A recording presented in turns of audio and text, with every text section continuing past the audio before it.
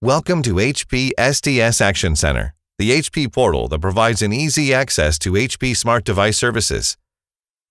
This tutorial is going to help you to create your first customer in the portal and to install the DCA connector. Once installed, the connector will self-configure and will start managing your devices. The activation process is very easy.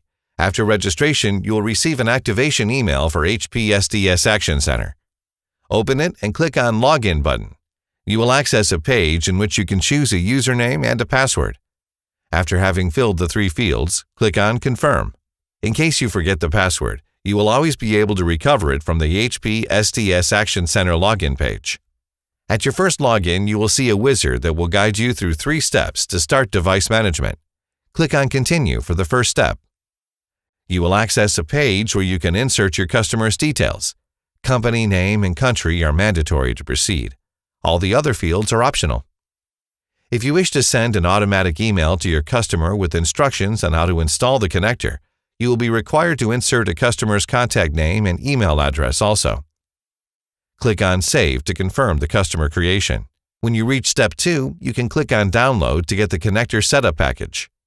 This option is useful if you are connected to the customer's network and you wish to perform the installation now. The other option is Send Mail, which allows you to send an email to the customer and propose to perform the connector installation. In this step, you can also download the installation guide and the security documentation that you can share with the customer. To perform the connector installation, you need to download a setup package that is customized for the selected customer. Pay attention, you have to be careful not to install the same setup package on different customers. For every customer, be careful to download the right package by selecting the customer in the HP SDS Action Center portal. By clicking on the connector link, you will find the installation file below in your window. Otherwise, in the download folder of your computer, the file name is mpsmonitor.explorer.setup.exe. Click on the file and you will access into an installation wizard. Select the language and click Always Next until you will see the Finish button as in the last image. If at the end of the process the green symbol appears, the software has been successfully installed. Click on Finish to close the setup. Now you are at Step 3. It may take from 15 to 30 minutes to complete the activation process because the connector needs some time to scan the network and to find the devices.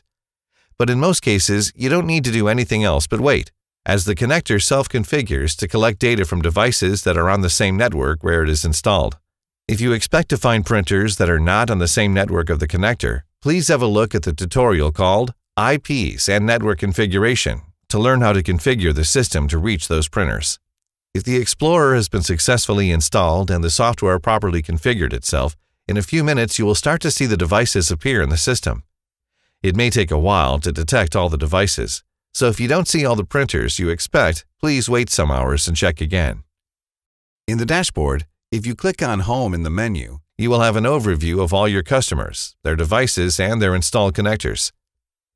To create another customer, you can click on the Create a Customer button above on the right and repeat the process just described.